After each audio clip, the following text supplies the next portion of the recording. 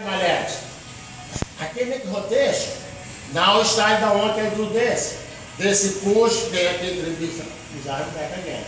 Back for his hip, back for his shoulder, whatever. I have his arm. Then again.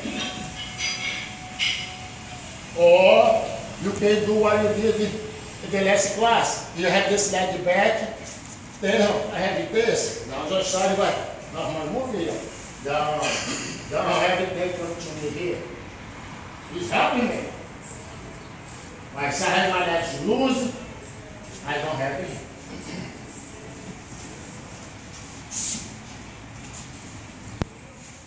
You want this hand here, take it off my other foot. Then my other hand go for his arm, boom.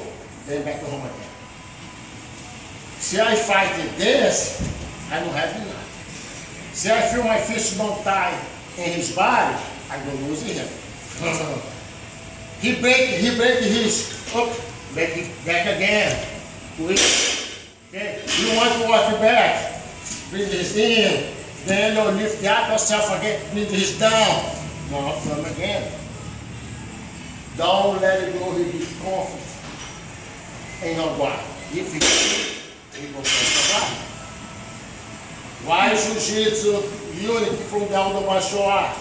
Because of this position. Why?